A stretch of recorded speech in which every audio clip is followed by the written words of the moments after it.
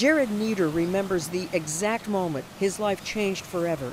December 18, 2011, on vacation with his family in Mexico. It was the first day of the trip, and I went running down the beach to dive into the ocean and dove right into a sandbar. The damage to his spinal cord was done. The doctors told my family that I would never feed myself and, kind of just prepare for this to be the rest of my life. Jerod refused to accept that. He and his mom began searching for cutting-edge rehabilitation. Everybody take a deep breath.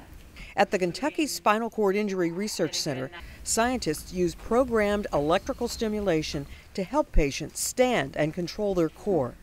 Jerod is one of 30 patients with a stimulator inside his body. The electrode is a 16 electrode array, so it contains 16 contacts, and it is implanted in what's called the lumbosacral spinal cord. I'm all ready. Let's do it. We're going to do it. Okay, so down.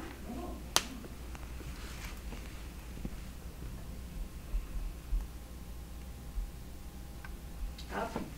Oh yeah, that is working, isn't it? Oh yeah. It was that determination and positivity that caught Hannah Alcock's eye. My friend told me that a guy named Jerod, who was in a wheelchair, was very social but never got out of his apartment and just needed some help on Saturdays. I was like, well, I think I can do that. It didn't take long before Saturdays became special for both. I thought it turned into something else before Hannah realized it turned into something else. Jerod proposed. Hannah said yes. Here we go. Hannah was also an inspiration for Jerod. He watched her compete in the New York City Marathon, so Jerod began to train for the 26.2-mile race. I found my guy. On November 6th, Jerod took off. Despite crashing his hand cycle at mile 13, Jerod finished with his bike stuck in first gear. Jerod and Hannah had one more milestone to reach.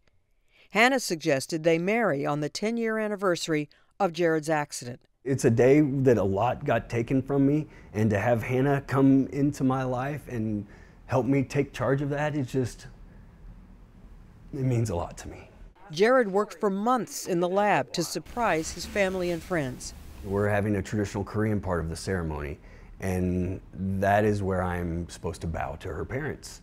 On December 18th, the man who doctors predicted would never use his arms or legs bowed all the way down 3 times, with support from his lab assistants.